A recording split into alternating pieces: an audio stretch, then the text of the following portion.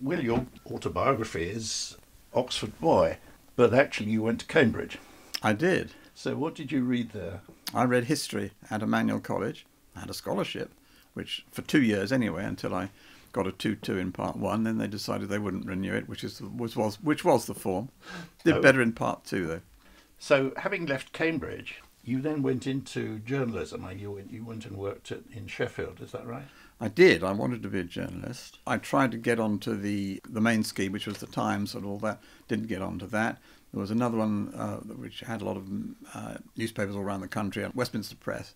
But then I applied to United Newspapers, who just started a journalist scheme, and they were based in Sheffield, and they owned the Sheffield Star, Sheffield Telegraph, and the Lancashire Evening Post in Preston.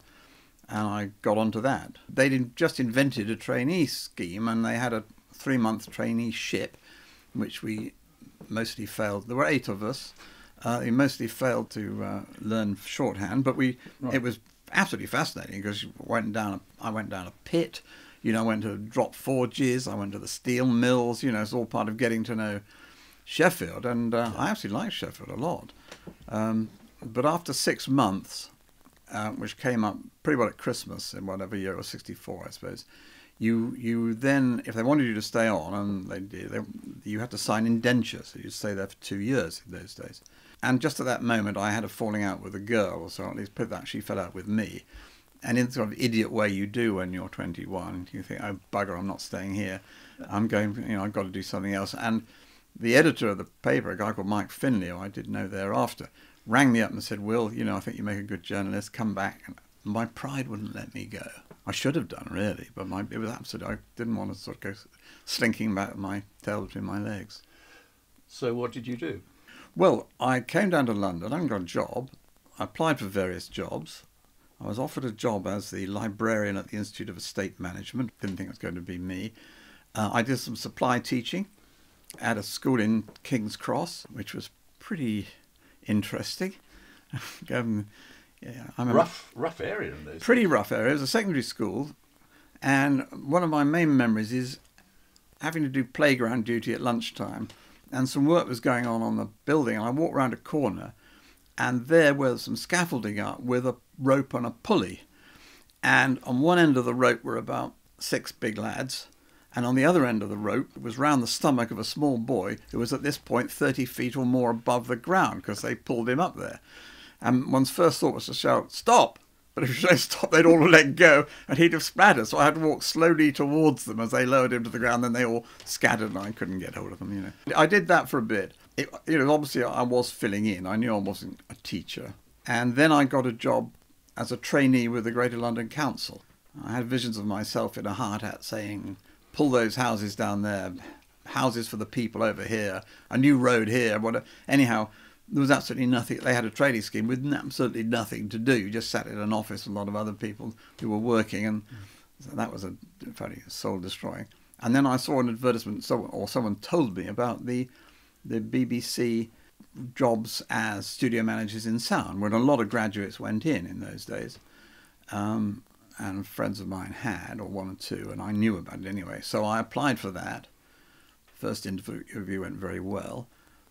But in the second interview, I'd done no preparation whatsoever. I just thought my general wonderfulness would carry me through. But they started asking me about what went on in a tape recorder and so on, which was, I never used a tape recorder in my life, And it became clear Betty knew it was inside a 3-point plug. And so I got a very nice letter from Dennis Moriarty, who was the appointments officer doing it, saying, dear Mr. Wyatt, I'm afraid you've not been selected. You fell down. I'm not sure they said why, but it was pretty obvious why I wasn't going to get in, and I knew. But he said, we're also looking for journalists at the moment, and I'm enclosing an application form if you'd like to apply, as you have some journalistic experience. Yeah. Well, I had next to no journalistic experience, really, and there was no trainee scheme for news. But they obviously had a system in the newsroom in radio of taking in one horny-handed pro, a guy called Mike Ratcliffe, who got in from the High Wycombe newspaper, and some young idiot, really. And I had to do tests, and we had to do some précis, some cut-down stuff, and answer a lot of questions about current affairs, international affairs, and which I was able to do in those days. And I got selected. And it was paid exactly twice as much as being a studio manager in sound. £1,570 a year. NUJ rates, you see, yes. B1, whatever the grade was in those days. And I couldn't think how I'd spend all the money. So you became a journalist in news, presumably... The main newsroom and broadcasting house. Yeah. What was it like, when you started? Well, it was a self-contained little world. I think radio news was anyhow, and certainly the newsroom. And people, looking back, people weren't in a newsroom by accident. They didn't want to go out into the world, if you know what I mean. And every now and then, sort of a glamorous figure would arrive in a shiny suit, and it would be Bob Elphick, who was a foreign correspondent, or someone like that. And they clearly came from a different planet from all of us in the newsroom. There were some good people there, and it was, for a start, you didn't type your own stories. You dictated them to a typist who typed them up. The theory being that you would then hear any infelicities of language which would come out over the air, because you'd hear it all out loud very clearly first. It meant you did your 2 stories in the morning or whatever it was, and didn't take you a morning's work, and then you did 2 in the afternoon, or then you did a lot of overnight shifts too. But it was pretty luxurious when you think about it. And I remember there were some people who did only overnight shifts. I remember in particular one typist. She seemed to me a woman of enormous age. She had a sort of parchment-like skin, grey at night, bag. And one night at about 2 in the morning, I was dictating a story to her, and there were about 2 of us in the room, and she suddenly turned to me and said, "I know more ways of sexual intercourse than anybody else in the BBC." And I was a kind of innocent young fellow, yes. But so it was a very condensed. There was a rather glamorous guy called Palmer Ritzema, what a great name, known as Ritz, who had been a dance man singer, who was the editor and one of the duty editors. So and it was, I liked it because you were, although it wasn't that testing in many ways, you were at the centre of affairs. It was all going on, and you had, one of the jobs you had was a copy taster, because all the correspondence ending stuff, but that would always go to the editor would always think about using those. But you had United Press, Associated Press, the French news agency translated. You had AP, and you had Reuters. So there were about 5 or 6 streams of tape, and it came in off tape machines. In those days, all typed out of a machine, or imprinted in the machine. And the copy taster's job was to read all these pages of play stuff and decide what should go to the editor of the day for consideration and what should be chucked away. And there were masses of it. And one lived in fear because the archetypical story was, was it apocryphal? I don't think it was. The man who spiked the nationalisation of the Suez Canal. Which led to war. Sounds like a Bateman cartoon. Well, yeah, it was rather. And what had happened was, it was sort of on page 5, a long speech by Colonel Nasser, and he was, all this bloody stuff, and chucked it away. And it was only later it turned out it was kind of cause for war.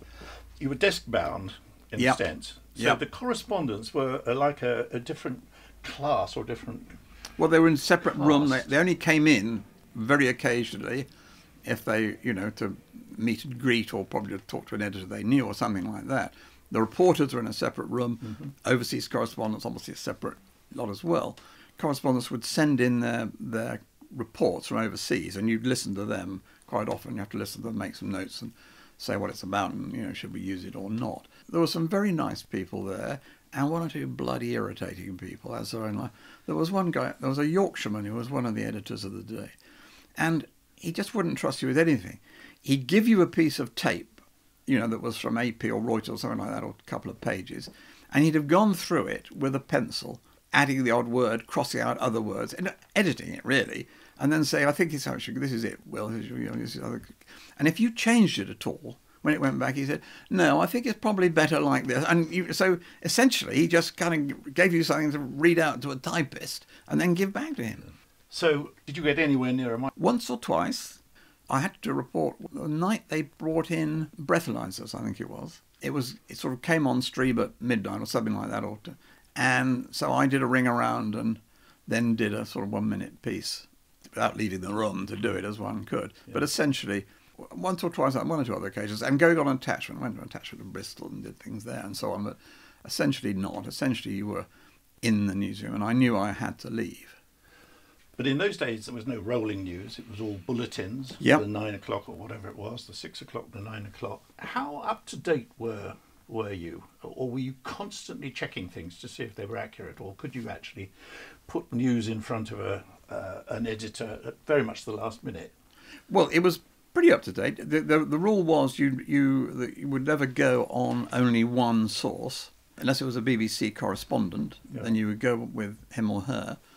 And I think you could go with Reuters. By and large, they wanted two sources, and that was the editor would decide, the editor of the day and would decide all that. We had to take the bulletin down to the newsreader, and that was, you pass the sheets to them and so on. And then you'd always be 2 or 3 short stories at the end to see and you'd have timed them all beforehand. So if you've got 20 seconds left, you give them a 15-second story, and if you had 30 seconds left, you give them a 25-second story. So there was a bit of arbitrariness about what got in or not, as there is with news. And one of the things that newsreaders like to do, they used to, especially when you were new, they try and make you laugh while they were reading the news out. And one of the ways they would do it was to press the mute button and say, "I'll just adjust my balls for better resonance." And the Prime Minister went on, so you were left there trying to hold it in.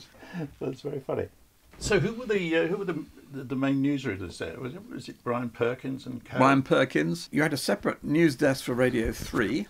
As from Radio 4, as from Radio 1. Was it still the light program? Whatever it was.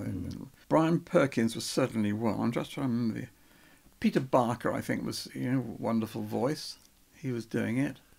And would they want to alter your English at all? Presumably they cared very much about English style. Oh, yes. Or was that really mediated by the editors? They read what they put in front of them. And they didn't. Right. They didn't have a choice in that. That's what they had to do. But interestingly, there would be the pronunciation unit, which still exists, I understand, used to put up a list of words. There'd be in the newsroom. There'd be a list of words that you might pronounce wrongly, and you should understand them. Economics, not economics. Finance, not finance. Contribute, not contribute, and so on. Like these would be handed down from the pronunciation unit. Much more fluid these days, of course. Now, in those days, I suppose you were just coming to the tail end of the period when radio was the premier service, was the yes. most important thing that the BBC did. And television presumably was the upstart, and it was beginning to, as it were, cross over in importance, was it? Well, to me, television was the exciting bit. To the people in the newsroom, particularly the older people, it was a jumped up, couldn't trust them. What do they know about news? Oh, you heard their running order. Like that. It was thought to be Johnny come lately, very much so, even though it was a pretty primitive outfit from the first TV news. I think it had changed by then, but it was barely with pictures and very formal. Old news hands, you could understand that's what they would. They'd been used to. That was their world. Sure, and they were at Ali Pali, weren't they? They were at Ali Pali, and so they were. There was. I think it came together at the top with the director of news and current affairs, but not in any day-to-day meaningful sense to us worker bees. But Television Centre had been built. I forget when Television Centre was about opened. 1960, I think, and it opened about 62, I think, right, something like that. So it's been going for 4 or 5 years at this stage, and Lime Grove, of course, was still. Presumably the Centre for Current Affairs. Was Television Current Affairs was in Lime Grove. Lime Grove, yeah. Okay. You had an interest in television, but how did you then get into it? Well, I tried to get an attachment to Current Affairs and failed, not least. The guy who interviewed me, the main guy, was a guy called Stanley Hyland, who was quite a senior news guy. I didn't know, but he had been the producer of all Harold Wilson's broadcasts on air. And in the course of the interview, for some reason, God knows how, I launched into a huge tirade about how terrible they were and how they could all be better. It was only afterwards someone said, you did them, didn't you? Well, I didn't. That may not have been the only reason they didn't give me a job, but they didn't. But I then got an attachment to a sort of a Cinderella department, you might call it, presentation. Because presentation was a department in television which had, they had 2 studios, because when Television Centre was built, there were in-vision announcers. And you have 2, so you could have one in BBC One and then one in BBC Two. They could be seen on screen. By the time they opened Television Centre, they got rid of the in-vision announcers. So these studios were, one was used for the weather, and the other little programmes started to be made there by the department, which was responsible for getting the programmes on the air, writing the links, doing the trailers, all that sort of, keeping the schedule to time and all that sort of thing. So it was a crucial sort of, the crux of the organisation, you might say, important in that way. And he had just started making some programmes because these studios were empty. They did late night lineup on BBC Two. Why? Because the studio was sitting there empty, and the guy who was running at the time said, look, we could do something in this, and they did. And on BBC One, they did some short programmes as well. And that's clearly what attracted me. And I got onto it. And when I went there, you had to do a session. You had to work in the network, as it were, for a bit. The first night I was on my own, I put a wrong programme out. It wasn't all my fault, but it was certainly in part my fault.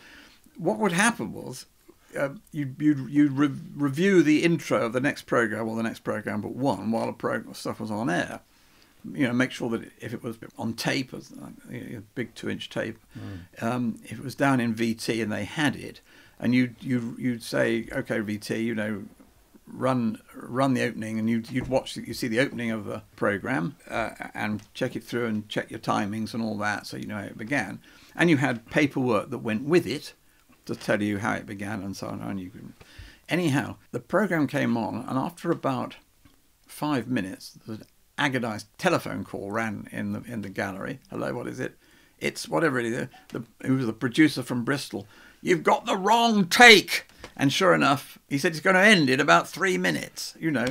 And what had happened was they'd sent the wrong tape up to London with the right paperwork. Now, I should have, a savvier person might have spotted there was a slight difference between the paperwork and the beginning of the programme, but that's what it was. Anyhow, I thought, oh, bugger, this is the end, you know. I'm in So trouble. it was still running. And We had to take it off the air and put something else on. Did you? Oh, to take it off the air, right. Because it was going to just stop, you know, someone shouting, that's that, and whatever. And I went into work the following day thinking, I'm almost certain to get the sack. I'll certainly be sent back to radio. Anyhow, no one ever said a word from that day to this. It's the first time you've admitted this, presumably. No, I have admitted before, but you know, looking back, you think, well, why wasn't there a bloody great inquest, you know? So you had points of view, you had late night lineup. Who was presenting late night lineup at that time? Well, I worked on Points of View first with a guy called Ian Johnston, who was producing Points of View, which was a 5-minute once a week programme, and they wanted to do junior Points of View, so and one or two other little things. So as a trainee or attachee, I was put to work with him, and we got on like a house on fire, and loved it, and did a lot of other stuff over the years. And that was from Pres B studio, which was for BBC Two, and that's where late night lineup was done every night. Joan Bakewell, Joan was there, Mike Dean was there, Tony Bilbo, Sheridan Morley. Oh, right, yes. The first 2 or 3 years I was there, I worked only on BBC One with Ian Johnston, and we did a series called The 50s, about the 1950s with Robert Robinson, and we did several other series. Then I started some series, but then I was put onto late night lineup after a couple of 3 years. And helped bring it to an end. That sounds as if you brought out the knives. Well, no, the thing about Late Night Liner was, it was the last thing on at night on BBC Two. It was, in quotes, open-ended, fatal. So it often went on too long, and by and large it was rather, well, I won't say lefty, but it was just sort of right on, you know. And a lot of items went on a long time. My instinct was quite the opposite. It was to keep, you know, I pack in 5 items in a show that other people would only have 1 or possibly 2. It must be more expensive. And the editor, I don't think he much liked it, but he never told me not to do it. But then, after I've been there about 18 months, the channel controller, Robin Scott, wanted to completely change his schedule, and he wanted to get rid of Late Night Lineup, which we did. But instead, out of that came, I did a show called The Book Programme. I started a weekly show about books. We started one about press called Edition, I started. There was a film programme, Film Night, and then a pop programme, Colour Me Pop, I think it was called first, and then it became Old Grey Whistle Test, was the music one. You know, so we each had a sort of night for a different kind of show. And you could do quite a lot in that really remarkably small studio.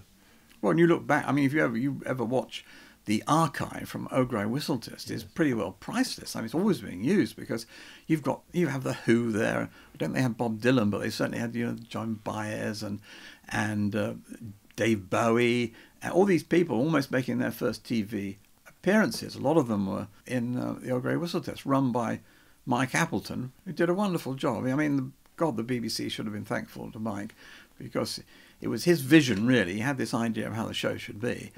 And the rule was you didn't get on unless you'd produced an album. So it wasn't just for the one-hit wonders, you know. It had a record company had to have invested enough in you to have produced an album that does numbers or something. And then he brought in a lot of American people who had never been seen over here. You know, he did a great job. Were you directing or were you producing? I had one or two ham-fisted goes at directing. I look back in horror at somebody won an Oscar, and we did a special interview on BBC One. I was Kirk Douglas or something, and I was directing. I'd never directed anything in my life before, you know. And the shots were all over the bloody place. You know, the star was in the far distance, and there was a close up of the interviewer. When I look back, I dread to think. Anyway, essentially, I wasn't a studio director. Looking back, it was shambolic amateur night, you know, a lot of it. You know, people just did stuff. Quality control was pretty low, you know. Like I directed something on BBC One at 9:30 at night or maybe 10 o'clock for half an hour, and I never directed anything before. And being a cocky blighter, didn't bother to ask anybody how to do it, which, I mean, is terrible when I think about it. Late night lineup got a reputation for being very alcoholic. No, it wasn't particularly alcoholic. I think in the gallery we mean, rather than... well, there was one famous director, a very good director, called Tom Corcoran, who was often, as he put it, refreshed. But he was a jolly good director. In fact, a very good director. I did some very good outside broadcasts of pop groups at the Shepherd's Bush Empire and elsewhere. And I did once have to tell him off for being pissed. I did. No, he had a very, when you look back, rather appealing trick. You're going live on air. At about a minute to go, he'd disappear. He'd go to the gents. And he'd arrive back as you got down to about 9 of the countdown, you know, and sit there. And then he would do it. And he enjoyed, as it were, playing with us all in this way, I guess. But one night he was rather pissed. And I did wait the following morning, and I said, Tom, look, if I ever see you like that in the gallery again, I'll make sure you never direct anything I have anything to do with, and that could be curtains for you, you know. But he was fine. He was a very nice guy. But otherwise, plenty of skivers there, loose thinkers, one or two very, very good people, of course. But he wasn't particularly boozy in that way. Bit shaggy, I think, probably. Yeah. It did a lot of good things. It interviewed a lot of playwrights and performers and writers and all kinds of other stuff. In that way, and it was open. And it's a central reason it started as a programme that went called at 7 o'clock on BBC Two, and BBC Two was going to open at 7:30. Late night lineup. It was the line. It was a show about what was going to be on that evening. That's how it began, and then it moved to the end of the evening. I think Rowan Ayres, the editor, managed to contrive that, and that allowed it to have. It's then. We did a lot of sort of discussions about programmes that had been on that night. It was a very useful safety valve for the BBC, because you had some matters of taste or difficult subject. You could then have a discussion afterwards and thrash it out and put all the cases and so on. And it widened its remit hugely. Yes, that's interesting. So it started as a preview programme for the channel, and then ended up as an arts programme, effectively. Essentially, it was an arts programme. Yeah. I mean, it was an arts programme, as it were, from the pages of The Guardian. I think you'd have to say now. No, you could say it then, but or The Guardian wasn't The Guardian then in the same way. Wasn't it a late night lineup where Ken Tynan said "fuck" for the first time? No, that was on the Saturday night BBC One show that followed. That was the week, and I know because my old friend Robert Robinson was in the chair at the time. And he said, it was live, you know, and he said, I could see it coming. I knew he was going to say it, but there was nothing I could do except then ignore it and carry on. Yeah. Not so much a programme, more a way of life, I think it was called. Oh, yes, indeed. So you have some very good presenters. Well, you had Joan, who was very good, of course, top talent. Yes. Mike Dean was very good. He had a slightly sort of shrouded manner. He could do a 45-minute interview from his head. He never used notes in the studio, Mike. He was from New Zealand, wasn't he? He was. Yeah. And who started the film programme? Was it Barry Norman right from the word go? That was on BBC One. There were two programmes. There were on BBC Two that had grown out of late night lineup. There was Film Night. Philip Jenkinson, remember? Oh, yes. And then, God, who else did it? And on BBC One, Ian Johnson started what was Film 71. That was it. That's when it began. A half-hour thing about films, and he tried out several people before settling on Barry Norman. You know, I know I was never the greatest director or anything. On the other hand, I was quite good at coming up with ideas and getting stuff on the air. And being from presentation, it was a place that a channel controller could say he wanted something. And if you were in the big departments, they were so sort of, quote, powerful in those days, they could say, no, we don't want to do that. That's not for us. You know, we're doing this. Whereas in press, you were hungry for anything because you've got a very small, as it were, roster of programs, so you wanted more. We started the Hollywood Greats. I said to Barry Norman, let's do a series of programs about the great Hollywood stars you can get, and so on. And then we did the book program in the 50s. We did some documentaries. I did one about the Mormon Trail across the States with Bob Robinson. Ian Johnson did Bob in India and on a cruise, and some really good, quite entertaining documentaries we made. So you were on the road then as a film director? I did. I made several films, yeah. I was just getting reasonably competent at it when I became too grand to do it, which was a pity, really. I might have got quite good, who knows. But I was improving, put it that way. Yes. What are you most proud of? I did a programme called B. Traven, A Mystery Solved with Bob Robinson. It was about a mysterious writer who wrote, his best-known book was The Treasure of the Sierra Madre, which was turned into an Oscar-winning movie with Humphrey Bogart and so on by John Huston. And I was in New York, as it happened, with filming people for the book programme. It was a very day we'd filmed P.G. Wodehouse on his house on Long Island, and we drove back rather pleased with ourselves, having done this, to have some supper in the city. And we were, in those days, after you go out and walk around, there were bookshops were open in New York at 10 at night. Well, of course, they open here now at 10 o'clock at night, but in those days, wandering into a bookshop after having a nice dinner and a glass of wine was a wonderful pleasure. And I remember Bob said, B. Traven, he said, that's a story we should do sometime. I said, no, I don't know who it is. And he said, well, no one knows who he is. He's the great literary mystery. And so I thought, sort of parked the thought. And then about a year or so later, I read a piece in Time magazine that the man who everybody thought was probably B. Traven had died. And there was so I then started to research it. Anyhow, we made a documentary. It's not a brilliant film, but it's quite a good story. And one way and another, with the power of the BBC and some legwork by me and a couple of researchers, I found out who he was, where he come from, found he had a sister and a brother alive who didn't know about him, and so on. And then I later wrote a book about it, which actually wasn't half a bad book, if I may say so. So of those, I think that's the footnote. That's the footnote that has me in the Oxford Companion to English Literature as a person who discovered who B. Traven was. Very good. But now you had to buy a suit, presumably. You became head of docs, didn't you? What happened was Desmond Wilcox, who was an on-air and executive and a prominent journalist, very talented. Alive, yes. And very talented. I was doing a show called Man Alive. And trouble came because Esther Ransom was in his department and was the star in his department, and he was having an affair with her and later married her. And a group of producers, senior producers from that department, went to see the managing director, Alistair Milne, to say this is impossible because, you know, there's favouritism in the department, the money's going to blah, blah, blah. And there was a big blow-up, the details of which I wasn't party to because I turned up afterwards. And Desmond had to leave. In the end, he had to go. He was going. He went, but Esther stayed. Did she? Yeah, Esther stayed. Well, she was the employee, as it were, and she stayed, and the show was taken over by Current Affairs Department and so on. That's life. And a very distinguished documentary maker, Richard Corsten, who made the first royal family film, was retiring just at the same time. So the powers that be, I think essentially Brian Wenham and Alistair, said, why don't we put the two departments together? And I got the job of running it, I think in large part because, I got stuff on the air. I was clearly quite a live wire. But also, although not a great documentary expert, I was also outside. I didn't have any foot in either of the parties because the two-part departments coming together was not easy for them.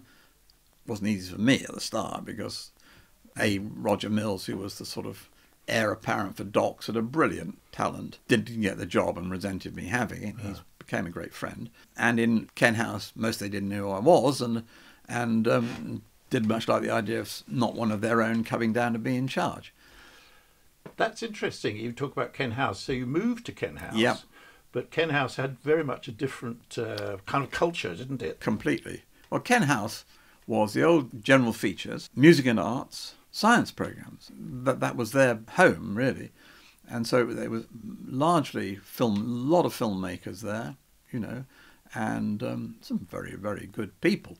But that was a new world for me. And so I had to, sort of try and bring the two lots together, B, get some new stuff going. And we started 40 Minutes, which was instead of Man Alive. Brian Wenham, who was a great friend and mentor, said, we're going to go in Man Alive, do something instead.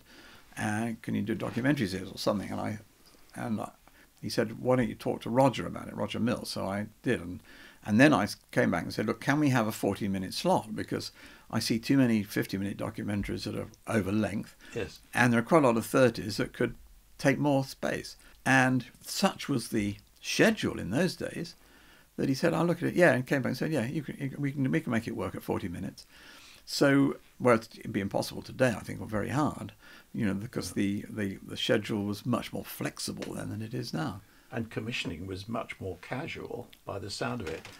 Because you had fiefdoms, didn't you? You had very strong heads of department Absolutely. who could commission things on the spot. Well, all the programmes were being made in-house. Some regions, of course, making some. Often tension there. Yeah. Did they get enough? No. Why not? Because the London department was trying to make sure they didn't, because they wanted. And the big departments had then... You had essentially, I had all these producers, 60 producers, and in part your job was to keep them busy, get stuff on the air. So it was a quite different world. And, you go to offers with the channel controllers, and I knew I had quite a good briefing from planning as to roughly what he could accept in terms of numbers and lengths of programme. And I'd go with about sort of 2 or 3 choices in each category. So I could, So I'd get all the programme ideas in from my department, spend a long time going through them myself or with the producers, and then chucking out a lot then and there, and only offering a certain number to the controller to pick from things I thought we could do well and we ought to do. So you had a great deal of power. And also, a lot of programmes were in editorial strands, Horizon in science, 40 Minutes in documentaries, the BBC One documentary slot, and so on. And the editor of those strands, really, he or she decided what went into them. And with 40 Minutes, I'd see Roger Mill plenty, but essentially he would come and go through what he was commissioning with me, and I don't think there were probably maybe 1 or 2 cases you say, are you really going to do that? But essentially you say it was one of a strand, he had to manage the money, So those editors were very powerful figures in music and arts. Alan Yentov, of course, stayed that way, and Leslie McGahey, and people like Roger Mills, Tim Slesser, Eddie Mertzoff in my area. Yeah. It was very collegiate, wasn't it? I like that word, but the BBC was. It was sort of collegiate. I mean, there was a lot of rivalry. Mm-hmm. Well, there is in academia. Of course. Yeah, you call that humanity. Humanity, yes. No, there was a lot of rivalry. And, the big chiefs in my department didn't mind watching the other chiefs cub a cropper now and then, I can assure you, and that was the same everywhere. I mean, people weren't nasty to each other, mostly, I recall at all. But essentially, there was a lot of, you were competing for talent, who to work for you, the bright young producers, she's good, why don't I like her? And you, as head of department, you'd allocate people to the different, you'd say, no, you can't have her, she's got to do 3 films over here, whatever else it is. So there was quite a lot of competition like that. Yeah. It was collegiate in programs. Well, shared values, all these things really that point towards a kind of an elitist thing that somehow is inappropriate nowadays. Or well, if there were faults, you'd have to look at the recruitment policy. Yes. I think that's where it was. Too many people, too like all the other people, not just white Oxford-educated males, but university-educated almost entirely in any kind of editorial, senior editorial role, or even medium editorial role. Far more men than women, although quite a lot of women coming through. A lot of the bright, pushy producers who were showing talent were women. And Desmond Wilcox, I give a lot of credit for that, because I inherited some really good people. Ruth Jackson, Angela Holdsworth, Jenny Barraclough. These were all really potent programme makers, and I'm happy to say I brought some other younger ones on. So, but it was more of a likeness in terms of like, if anything, I think there wasn't enough of people saying, there was a big thing about documentary producers, that there should be more authored documentaries. Authored documentaries meant they made films that they wanted to say something to the world about. Yeah. And I'd say, well, I'll believe in authored documentaries when a producer comes to me and says he'd like to make a film in favour of the death penalty. Then I'll know you really believe in it, and not that you just want to use the public airwaves in order to, shout what you want to shout. So there was, by its very nature, a sort of left-wing intellectual bias. Probably centre-left. You didn't know how people voted. I mean, No, that was absolutely no. clear. But liberal values, I mean, I'm sure there were some, definitely some Tories and so on. That didn't, so what? But, or Labour either. I'd say the liberal values was the word, yeah. But mostly, people were not cynical. They were wholehearted about what they were doing, and very much on the side of the participants in the documentaries. I was always very impressed by that, because, I get easily bored with people, and, people go make films with people in terrible conditions and all that kind of stuff, and then stay friends with them for years afterwards, or keep in touch with them, to sort of a very proper and decent thing to do. And you might say the least they could do, I wouldn't go that far, but, that they were good people. Now, you moved then meteorically upwards. Well, it didn't sound like a meteor to me. I was there 8 years. 8 years, right. Then I failed to become a channel controller. In 1 week, the jobs of controller BBC 2, controller BBC 1 and Channel 4 were all in play. Right. And I applied for all of them. I didn't get the BBC jobs. I was probably the runner-up for both of them. Who knows? But there or thereabouts, And I was probably the runner-up for Channel 4, which went to Michael Grade. So that was a bad week, because, I thought, well, that's it. I like what I'm doing, but I've done it 8 years, and probably somebody else ought to do it soon. Yeah. And what am I going to do now? But Paul Fox came in as managing director and asked me to go and be, quotes, assistant managing director. A hitherto unknown role, but what I did was a lot of the administrative and donkey work, and in terms of the stuff that BBC Television had to do. So I learned a heck of a lot, and I did that for 2 years. And in the course of that, I was put onto a group called the Television Resources Committee, Chair John Birt, which had people like Keith Anderson and Cliff Taylor.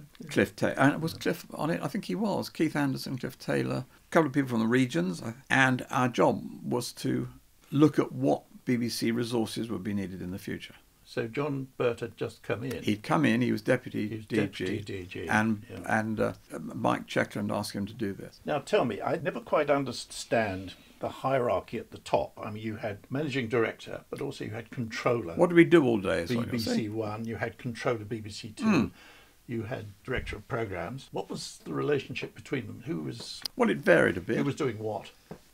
Well, essentially the channels were the editorial remit of the channel controller, but he or she, and it was he, although I put in first woman channel controller, their idea was to sort of plan the schedule, plan with their planners, and in discussion with programme makers, but to decide what they wanted where roughly, and then to get it and oversee it and promote it and make it as good as possible. So they were the editorial selectors, if you like. The managing director was responsible.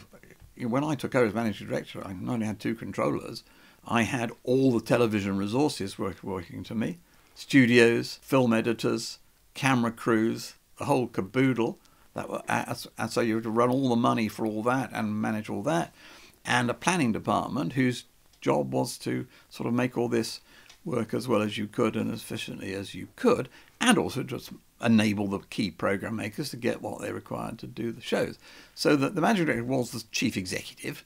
The channel controllers were the kind of editors of large parts of the output or whatever you're doing. There was a Jeff Taylor who was, I can't remember what his job was then, but essentially he was in charge of the resources to do all that working to me. And so that's how that worked out. And then I reported to the Director General and the Board of Governors. And then I had people working under me. There was then a sort of head of drama who had 3 drama heads, series and singletons and so on. So there was another layer in there editorially. You helped, in terms of writing and stuff. Yeah. Tell me about the money at that stage, because you ran into problems, didn't you? The problem for me was, about 15 months after I became managing director of television, we had an overspend, an eye-watering sum of 38 or 40 million. And that had come about because, frankly, the planning was still done on bloody spreadsheets and things, you know. I mean, and a whole lot of stuff, I think a whole lot of actually further ed stuff and some other stuff, had been double counted. And they were in the channel controller's budget, and it was in a separate budget. And it had been misspent twice. And I didn't know it had happened the first year I was there when I just turned up and then taken over, and there was a small overspend, and Mike Checkland sorted it. But the same problem that had caused then ran for another year, and by which it was 38 million. And by the time we discovered, we were halfway through the year commissioning and committed for another year with all that up the spout. It was a really bad moment, you know. And I had to go in with a big inquiry, and, you know, I explained what had happened, and to the Board of Governors I had to go and report. And it was a really bad day when I got out of the Board of Governors, having had all this, and there was a woman there called Pamela, what was her, Taylor, I think, who was the new Director of Communications. She said, "And now we're going to the press conference." I said, "What?"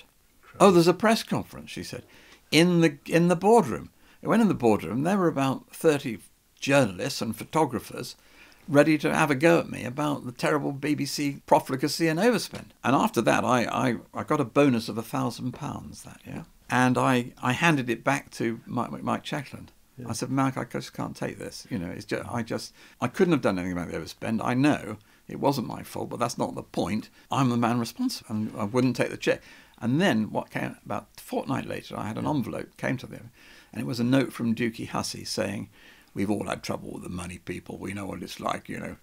It'll go in your account," which is a sort of very nice, sort of decent thing to do, really. But hard to say so. But Mike Checkland, who had been he was a money guy, and you know, that system, I'm afraid, had gone and started under him. But you then go on to the more important thing. But what everybody forgets is, A, we had a 10% independent quota, and then the governor was going to introduce a 25% independent quota by law. Of programme making, yes. And what that meant was we had to get 25% out of all our costs, not just 25% of producers and 25% of, you know, spend on a programme above the line, as we call it, 25% of all our resources, 25% of all our property costs, the whole lot, because independent programmes, you paid the full cost of the show, you know, and that included some cost for their rates and rent and property, as well as all the staff and everything that goes with it. So somehow the BBC was facing getting rid of 25%, cutting out 25% of all the money, and that's what this Television Resources Committee was set up to begin to do. How should we go about doing this? We went round to all the regions. I mean, okay, was it Manchester or somewhere, Birmingham? And they were proudly showing us this bloody great new studio, and you thought, well, nothing. We don't make anything here, you know. And they wanted to make stuff. It's perfectly sensible, you know. Yeah. And I remember a phrase that another head of a region said to me, "Well, you know, we need our full kit of parts." So that would mean a big studio, small studio, a couple of OB vans and so on. Yeah. And you thought, well, I understand why you want it. So the process of, and what we came up with, we worked with some consultants about this. You know, I'm sure pushing us towards sort of a market-orientated solution, but in the end, that's what we decided. Why don't we let, in effect, the producers decide what we don't need? And that was the origins of producer choice. Because when I was first producer, and same with you, you were told which studio you use, you were told which cameraman you were going to use, and it was a man, you were told which editor, they were allocated to you. You had no... Now, if you were a top drama or a top documentary producer, you could play the system, and you got sort of what you did want. But for most people, it was a kind of Soviet-style allocation. So when people talk about producer choice, that's what it was about. And then how did we decide who would go and who would stay? Well, some people took redundancy, obviously. Some of the better camera people and the better editors, of course, thought, well, I can make more money outside, actually, because all these independents are talking to me already, and people were thinking of setting up their companies were. And then there were others who, in the end, were not selected for the work because you could choose inside or outside, you know. Yeah. But the impetus for this came from the government. Well, it was the government, but yes. Wasn't the right thing to do in retrospect. Channel 4 had arisen in 1982, was it? It started. It had only used independents. So a lot of people left the BBC and ITV to set up companies. Others just came into television that way and started making programmes that way. And they, of course, were endlessly lobbying the government. And I remember going on panels to lobby against them, you know, say, no, protecting the BBC's staff and resources. Yeah. But actually, it was an unstoppable force. Once they were up and going, well, why should ITV and BBC not take their programmes, you know, and more of them? Yeah. And in so much as it was, you know, choosing, and of course it was channel controllers who were a big agency here, because suddenly, instead of having to go to the head of documentaries or the head of science or the head of drama to see what you could get on the air, other people were knocking on your door, offering you stuff, as it were, by the side entrance. And some of them were very talented people. And so, of course, they wanted to take them. And it was essentially, it became a kind of market economy of talent. And of course, people were flowing out from the BBC, setting up independent of companies, course, yeah. Who then made things the BBC way. Yeah, or their own way, or for other people. Yes, but the net result was that the BBC lost a lot of its coherence. Well, I guess it did. And its sort of culture changed. Well, it did change. The world was changing, you know. And frankly, I think it was all for the good in the long run, without a doubt, you know. Who could say you wouldn't want all those independent companies making the stuff, you know, the talent that they brought on, and the new ideas that came into the system. You could get round, you know, sort of old dinosaurs like me or whoever it was, and get in another way. So it was tough for a lot of individuals. I signed more than 800 redundancy notices in a year from resources, because, as I say, it was a mad system. I had to run resources as well as the channels. And of course, that we then changed all that. Of course, it was John Birt who effectively got the flack from the staff, I suspect. Is that fair? Well, I guess so. He got the flack. He was very much...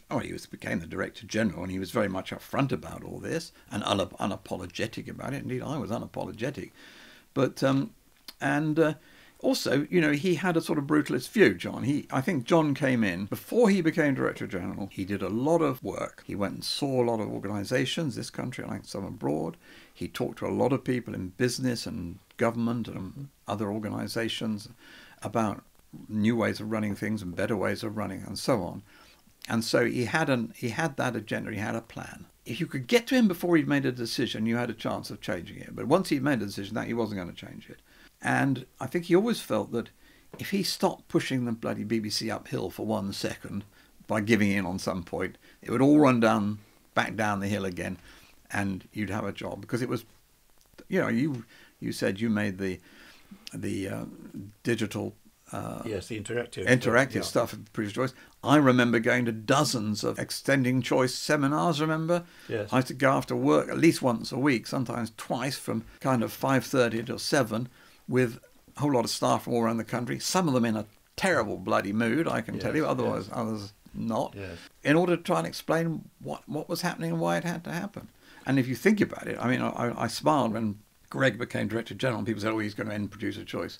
I said, I'll believe that when he starts telling the producers who they're going to have as their film editors, because of course nothing happened. We may have knocked the name off, but same thing happened. And of course it went more and more that way, and now my daughter has a big job in BBC Studios. Oh. And they're a completely separate organisation from the BBC. And I think she was hired because she'd run 2 independent companies. She'd only ever worked in independent television. You know, she had that commercial mindset about how you go about it, because it's very hard for people who've worked in different systems. Well, that was the trouble. It was very difficult for people. And one understood that, and it wasn't nice. But quite a lot of the producers who came to complain about various people having to go and how cruel it all was, were some of the sharpest at hiring the independent and freelance talent to work on their shows, you know. Yeah. But of course, when you talk to people, they always bring up the same old things about the way it was implemented. I mean, the idea of it was cheaper to go and buy a CD than get one from the library. Mad. The whole library support system. Yeah, but that was daft completely. Too many business units. Yeah. Really silly. Should have got that sorted at the start, and that was what it did bring into. It brought it into disrespect, without a doubt. Although it did slowly make people realise there's a cost on everything I do.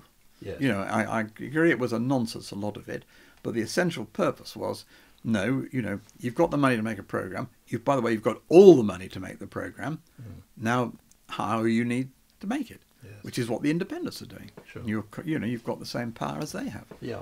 But it did, of course, it brought a lot of unhappiness, and it was often done in a not very good way. I agree. And John, as I say, you know, could be very, very boot-faced about it. And he's terrible in front of a whole lot of people. He's fine in a small group. He's very charming and convincing and so on. But he was hopeless at putting it over, I think. Now, I think one of the things that one must give him a lot of credit for is his digital vision. I mean, obviously the digits were appearing in television in all kinds of ways, but the idea of championing online, for example, I think you were responsible, weren't you, for launching online? Well, I was. It certainly was my responsibility. We did quite a lot of work on that, but it was John again. As I say, before he took over, he went and talked to a whole lot of people around the world about what was happening and what was going on, and he spotted this was going to be big, and we ought to get in quickly. And thank God he did. I mean, we launched what became BBC4. It was called BBC Choice, on a budget of about 10 million a year. I know, nothing really, maybe 15. A very good woman called Catherine Everett did wonders. Anyway, what it enabled us to do, those channels, was to occupy the territory, because if we come at it 2 or 3 years later, the government, or Ofcom, whoever it was, would be taking the decision, would have found it only to say, no, the BBC, you've got enough. You won't get it. But because we launched those digital channels very quickly, really, and that was John's vision, to see all that. Definitely. That's interesting, yes. Now, I remember making a programme for nothing for BBC Choice. There we are. Thank you very much. That's very good of me. I know, but that was it. It was occupy the territory, get there before ITV and anybody else, and then, as it were, you've got a foot in the soil.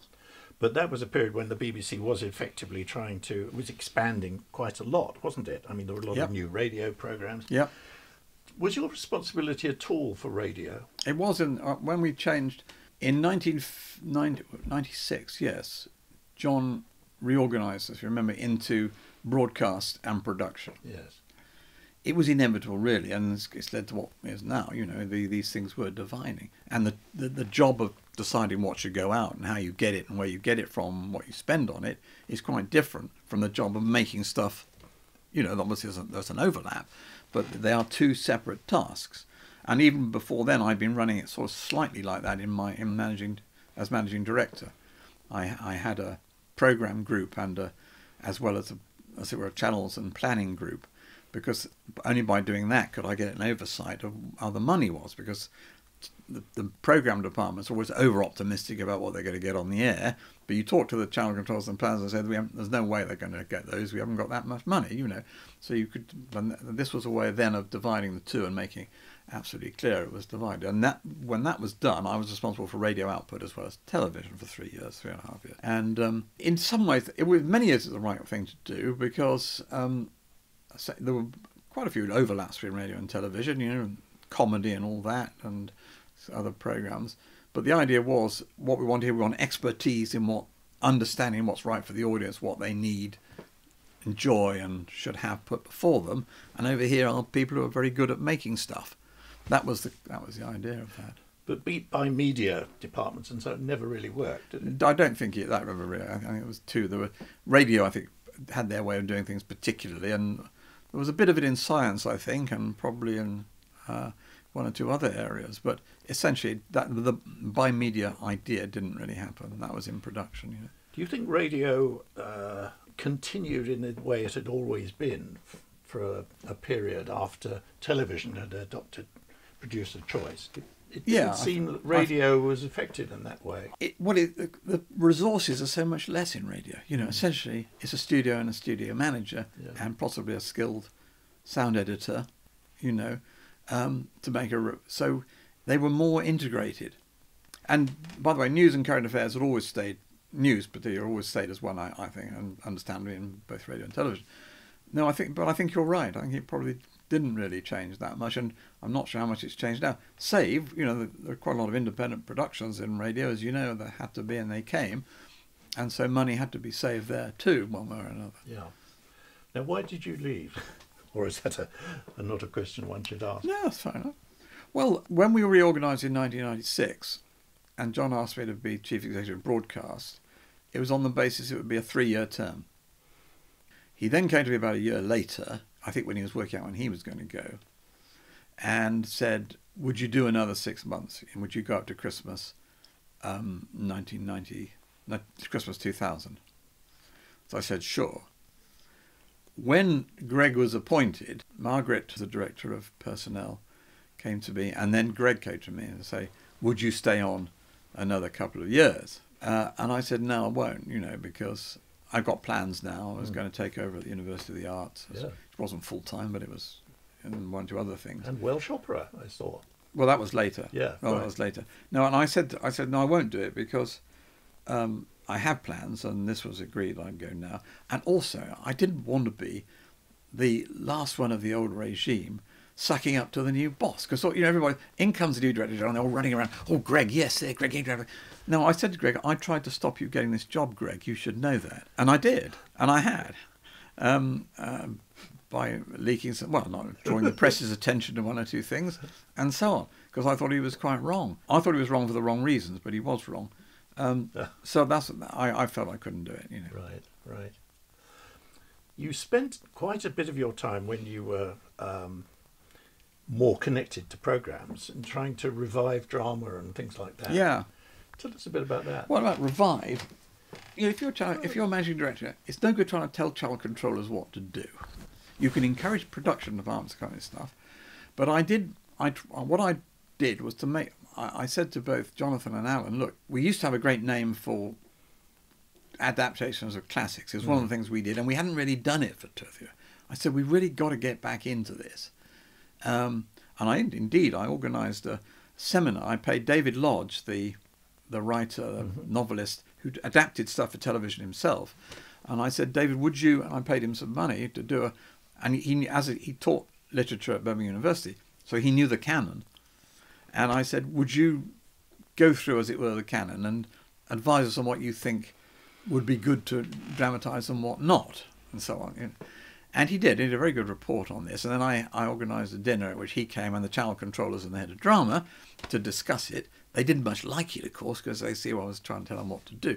But it paid off. The only thing that went wrong was, one of the things he concluded was that the one writer who always failed when you adapted him for the screen was Joseph Conrad. A fortnight earlier, we just greenlit Nostromo.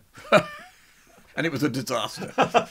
But we did then get Middlemarch, Pride and Prejudice, a whole lot of other stuff all came on stream in that time. Costume drama, yes. Yeah, well, and the classics, not just the classics. Yes. And the other thing I always tried to make people think about was big projects. We used to have drawn up every 3 months we'd look at it, a plan for the next 3 years in the schedule. What would be the big things we can boast about in those quarters?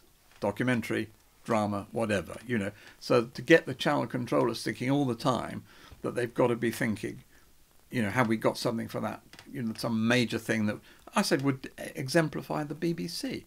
And that became quite a useful tool because you didn't have to tell people what to do. They realised that they needed to do it, you know, everybody. And I did a lot of big drama, a big documentary series we did. Well, I was thinking of the Queen, for example. Yeah. Now, tell us about that, because that was the Well, most watched. That was a one-off. That was the most Yes. watched documentary Yes. ever, isn't that right? It was, I think. Well, what happened there was, as I was assistant managing director when I was still docs, I can't remember, I was made BBC liaison officer with the Royal Liaison Officer. Do you remember there used to be such a thing? And it sounds ridiculous, but it's quite useful, because it was essentially a very good woman who loved the job, who would filter all the requests for anything that had to be. The idea was we wouldn't do anything about royals or on royal territory or anything like that without it going through her. So you didn't have 10 local radio stations and television all asking for the same, you had to make some sense of it, really. Producers used to think it was to stop them doing things. It was just the opposite. It was to try and make it easier in the long. Anyway, I wasn't very diligent at this job, but I got to know the people at the palace, and I saw it absolutely as an opportunity for us getting a leg in the door and getting some special treatment. If I was head of docs, and I took over, and then after a while, God, my bloody names. Was it Corsten who produced? No, he did the first one. He did the first He did the black and white one 30 years before. Right. This was, oh God, such a nice man. I know him very well. Who was the press person at the palace at the time. Right. He then became private secretary of the Queen. Oh, I see. And he rang me up one day and said, "Will, would you like to come in and have a chat? We've got something." So I went in, and it was him and Charles Anson, who then became the press person, and we discussed. He said, "Look, I think we could get some special access for a program about the Queen." So I said, "Great." We talked about what we might do, and I said, "I'll choose a producer." He said, "Well, we want to have a say on who the producer is." I said, "No, you can't do that. You've got to trust me to bring you a producer who's right for the project." Their one stipulation was they thought a man would be much better than a woman. And so I asked Eddie Mertzoff, who is a top guy, and I just thought he knows how to do this. And so Eddie and I had to go in and see the Queen. So we were invited in, and with who was just two of them there, and us, and then the Queen into the yellow drawing, whatever it was. And the Queen was sitting about where you are, and I was sitting here, and Eddie was sitting there, and the press guy was sitting there. And we just talked about how we might do it, and would it be intrusive, and what we wanted to film, and general terms, really. Hard to concentrate, because behind the Queen there was a splendid Canaletto, and over her left shoulder was another, and on the small table between us were sort of 3 Fabergé eggs, and you wanted to sort of take it all in. Anyhow, we did that, and then had to walk out sort of bowing as we went out the back. And obviously that went all right, because she... and actually she and the Queen and Eddie got on incredibly well. Mm-hmm. And the film, as you know, was a great success. It was the beginning of her Annus Horribilis, if you remember. Came out in January or February, and the rest of the year the bloody family imploded. So it was a great thing and it was a very nice moment when later that year we were taking something live from Covent Garden, and it was a royal occasion, and she didn't do that very often. And there was a reception afterwards, and Eddie and I were invited up, and when the Queen saw Eddie across the room, suddenly her face lit up, and she came over to talk to him, which was very, very nice indeed. Nice. And they had, because he's quite tough, Eddie, but he was tough with the other people and utterly charming with the Queen. Yeah. So that's how that came about. And did the Duke have any great part in the planning? He wasn't very keen on the whole project. Really? Yes. But we had on it a very good researcher who then became a very good producer in her own right, and author indeed, called Katrine Clay, a most sophisticated and beautiful young woman who spoke several languages. I think she's part Swiss. She's a friend of ours. And she was and she could charm the legs off a donkey, and any man would. And she made a particular point of charming the Duke of Edinburgh. And the moment came for the screening. We did it. We said we'll give you a screening. You can't edit. But we'll take notes if it's something really terrible. Anyhow, we had it at the small screen, the small cinema at BAFTA. Was it the Run Run Shaw, whatever it? During that, there's a little cinema in BAFTA, and so everybody was assembled, and then I went down with the guy who was running BAFTA in the lift to get the Queen and brought them up in the lift, and then the Queen had a seat in the front row, Eddie next to her because the commentary was not on it, and he would whisper in her ear the commentary. Then I was next to Eddie, and then behind us in the row behind was the Duke of Edinburgh. And after about 8 or 9 minutes, there was an amusing moment in the film, and the Duke of Edinburgh laughed, and so the atmosphere suddenly lightened, and I thought, it's going to be all right. You know, yes. The one problem there might have been would have been him, and it was not the case, and I liked it a lot. This is before Queengate, of course. I mean, there was the awkward thing when she stormed out, and that was misrepresented. But that was after your time, I think, wasn't it? Indeed, I rang up, and I texted Mark Thompson and said, "Your blood must have run cold, Mark, yes. when you saw that." Yeah. The following day, rang up and said, "Would you do the inquiry?" So I couldn't really say no. Oh, so I didn't realise you'd done. Oh, right, no. Okay, yes. And that was with Stephen Lambert, who had been a young producer in my department, and I promoted, and then he left and ran a successful independent company, and he had to leave his company on the basis of that. And soon after that, he took me to lunch and said, "Well, what should I do now?" You know, because he's had to leave. And I said, "Well, do you need to work again?" And he said, "No, I don't, in all honesty. He's a bloody good operator. He made some great stuff." Yeah. And I said, "Well, why don't you do something?" Anyway, he did start another company, and he's made even more money now with a big office in Los Angeles and an office over here, and he spends most of his time sailing his great yacht. So good for Stephen. Good for him. Talented man. Yeah. But of course, the royal family, in a sense, rather regretted, didn't they? Regretted doing that programme in the end? I don't think so. I thought there'd been a problem with showing parts of it, or showing anything other than the bit with the outside barbecue and all that sort of thing. That was Tony Dick Corsten's film. Oh, that was the original. The original one. Ah, I see. That was Yes. And both with both films, they retained the copyright of the material, so you couldn't re-show it without getting agreement from the palace, and that remained the case. But I think they were perfectly happy with it, but they didn't want it showed all over the place. I see. Yes, limit the access to it. But when he was whispering the commentary into her ear, I mean, was this a point at which they had editorial say in? No, we just hadn't quite finished the film. We had said, you'll see it at a stage where if there's something absolutely almighty that you object to, we could do something about it. That's not an unusual process. We're not saying we're going to, and it is not for your agreement, but that we will note you. This is your chance of seeing it. That was the thing. But it was obviously But we hadn't dubbed the commentary. A very large amount of trust in the whole thing. Yeah, well, you couldn't have done it without that. No, that's why I said you've got to let me choose a producer. I'm not going to have.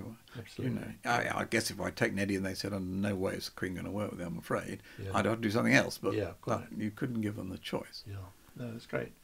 So, in a way, it's your most successful project, I suppose. Well, it was quite fun because I was sort of, I guess I was executive producer. I didn't get a credit or anything, but I then saw various cuts of it with Eddie, and when it was being edited and so on, because I was close to it. Yeah. And it was quite nice to do that again, having, as it were, been a suit for a while. Yes, quite. Well, I think we've probably covered it, haven't we? Well, is there a large area that we haven't talked about? What was the most enjoyable time? Was it programme making, or was it management? I think when I started off doing it, it was like being in a playpen. Ian Johnson and I used to come to work saying, if we were doing another job, we'd come and do this in the evenings, wouldn't we? Because we were able. We made stuff up. You could make a pilot we made several pilots we didn't get on air, and other pilots that we did. But there was always some money to make a pilot for some short show, and that was pretty good. And it was always fun making, being on the road was I didn't do a lot of, I did quite a lot of films, mostly short films. That was always That's always tense, though, isn't it? Yeah. When you're not thinking about anything else from the minute you leave, the minute you come back. Yeah. But it's very satisfying, and it was also, I think, satisfying to see good people come on. Who were your most successful on-screen appointees? On screen. Well, I I did programs with, they were already established. Ludo Kennedy, Yes. Ken Alsop. They were already there. Bill Hardcastle, who wasn't on screen, but wasn't really an on-screen person. In many Well, ways. it won, yes. Good right. face for radio, as it were. Yes. But a lovely guy. And so by and large, I where else did I put on? And with, I mostly did documentaries and things. So, you know, they were report. They were largely commentary, I asked Michael Palin to do the Round the World in 80 Days. I got him to do that because the guy who came up with, there was a goodish producer came to see me, and I asked him to come and see me. I want to give him a bollocking because his strike rate was getting pretty low. You know, he worked on World About Us, so they probably made 1.5 to 2 a year because they you had a lot of preparation, and whatever it was, his was. And I was going to say, look, you've got to pull your socks up, or else. Anyhow, he said, I've got an idea though, and he Around the World in 80 Days, and I said, that's a bloody good idea. I then nearly fucked it up because I said, I'll tell you what, we could do this. Why don't we do it live? You know, with the reporter reporting in every night from wherever he or she is, and I thought we'd get Noel Edmonds or something to do it, who, you know, could do anything off the. He's very spontaneous. Yeah. Anyhow, it wasn't a very good idea, and the technology wasn't going to allow us to do it at the time. You couldn't have done it. Yeah. So then I thought, well, what about Alan Wicker? Now, it was absolutely wrong for Wicker, but what I did know... Still around, was he? He was, oh yeah. And Alan had there was a budget, I knew, in sitting there on BBC One for an Alan Wicker series. So I thought, well, if he'd say yes, we could start straight away. You know, the money's in the... Anyway, happily, he could see immediately it wasn't right for him. And indeed, when Clem and I had lunch with him, we could realise it wasn't right either, because he's always dressed up and so on. Yes. And then Clem said, well, I'll give you some names. So he gave me a list of 20 names who might do it. And I'm halfway down was Michael Palin. And I said, he's the guy. And I said, I'll ring him up. So I rang up Michael, who I didn't know well, but I knew a little, and said, can I come and see you? And he said, yeah, what about? I said, I'm not going to tell you on the telephone. Oh, why not? I said, if I tell you on the telephone, it'll be only too easy to say no. So I went to see him, and he'd always been a travel person, and I'd seen a film he'd done of great railway journeys in Scotland. Excellent. And well, he liked that, he just loved it. And it was a bit of an arse, because whoever's going to do it was going to do nothing else for 3 months, you know. And anyhow, he said, I can be free, I can make myself free, and I'd love to do it. So... because he's our runner-up national treasure at the moment, isn't he? He is. He's a nice man too. He's a very nice man. I get that impression. Apart from just being delightful. David, Will, thank you very much for doing this. It's been very entertaining, and I hope you've not found it too taxing. No, not at all. It was brought some memories back. Excellent. That's the general idea. Yes.